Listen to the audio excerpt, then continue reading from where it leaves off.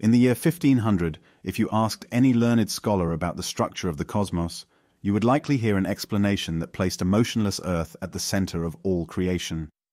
The cosmos was thought to be a grand hierarchy, an intricate arrangement of celestial orbs in perfect spheres, with the sun, moon, and stars rotating daily around the fixed world below.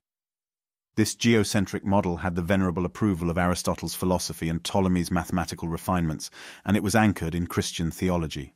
The Earth, according to this view, was not just physically at the center, it was also the site where all the spiritual drama unfolded. Heaven lay beyond the outermost sphere, the realm of angels and the seat of God, while below men lived out their days. Scholars and clerics assumed this was how the universe worked, and the Church, by and large, found comfort in placing humanity literally at the center of divine attention.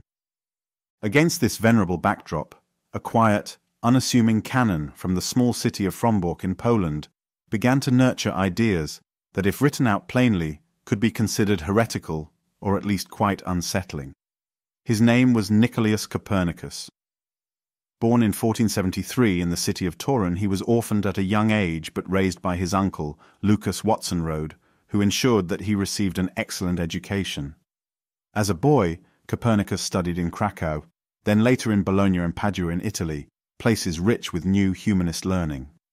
Originally, he intended to study law and medicine, fields that would benefit his clerical standing and provide him with a stable income, but he harbored a passion for astronomy, poring over manuscripts in libraries whenever he could.